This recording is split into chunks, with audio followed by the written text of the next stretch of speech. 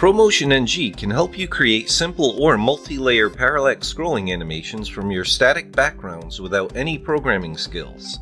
This can be useful for demo and testing purposes or concept art presentations. Create a project that uses all the layers that are to be used for scrolling. Because different layers will use different speeds to move, be sure to make the project wide enough and add more contents for those layers that move faster. You can edit the project at any time and add more objects if required. In this sample case, we have layers like some clouds moving slowly in the background buildings, the main environment layer, and some half-transparent front clouds that move fast in the front layer.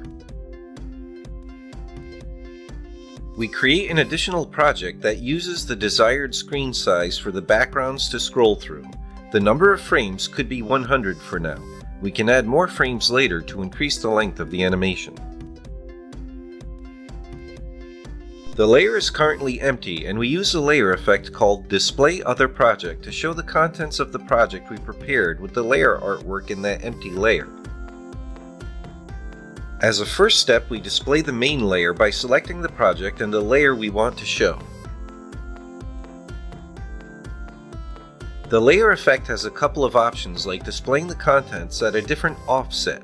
There are static offsets, but there is also a way to define an offset that depends on the frame number of the current project. This value is actually a factor, and we defined that the X offset should calculate from -1 multiplied with the current frame number.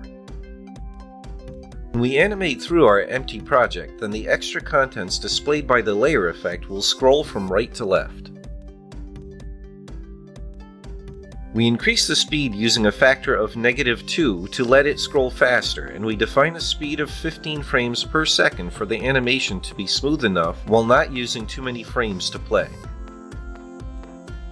Now we do the same thing with the other layers, but we give them different speed factors. We give -1 background walls, -0.3 for the background clouds, and -4 for the half-transparent front clouds. And that's basically the main work we had to do. Now all the parallax layers animate at a different speed. Let's add a background color to get rid of the transparency pattern.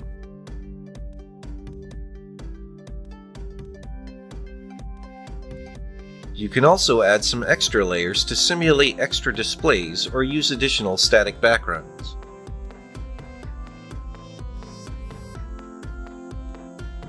If you want to export it into an animation file like an animated GIF, be sure to set up the layer effects to Render on Flatting, and also set up Include Effects in the export settings, and Flatten to Background to have the background color included as well. You now have your parallax scrolling animation without any programming and in just a few simple steps.